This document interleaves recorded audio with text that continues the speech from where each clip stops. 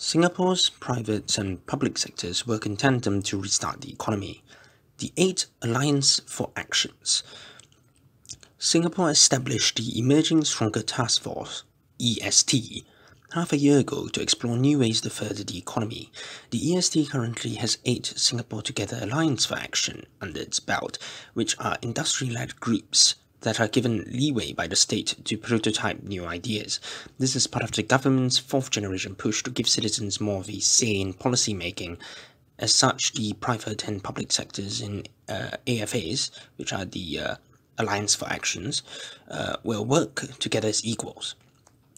The 8 AfAs all focus on different aspects of the economy and are comprised of businesses, trade associations and chambers, and public agencies. The Alliance on Meetings, Incentive Travel, Conventions and Exhibitions piloted rapid mass testing at the October 2020 Singapore International Energy Week event. The Alliance on Robotics will deploy early versions of autonomous vehicles by the end of 2020. The Alliance on Supply Chains has established a new set of data standards to increase synergy between segments of the supply chain ecosystem. The Alliance on Sustainability came up with a standard for firms to measure, mitigate and offset their carbon footprint. The Alliance on Digitalizing the Built Economy is integrating work processes and upgrading building techniques for construction firms. The Alliance on Smart Commerce tied up with Capitaland and Shopee to make a voucher game on Shopee's app to entice shoppers. The Alliance on Education Technology kickstarted minimum viable products, which are products with the bare minimum of features, hence enticing customers drawn to their simplicity. The latest area of focus that was just announced by the EST is the Alliance on Medical Technology, which looks into developing disease diagnostics and pursuing tie-ups with Southeast Asian partners. The 6 shifts in the global economy. The EST has additionally identified 6 shifts in the global economy that Singapore can capitalize upon.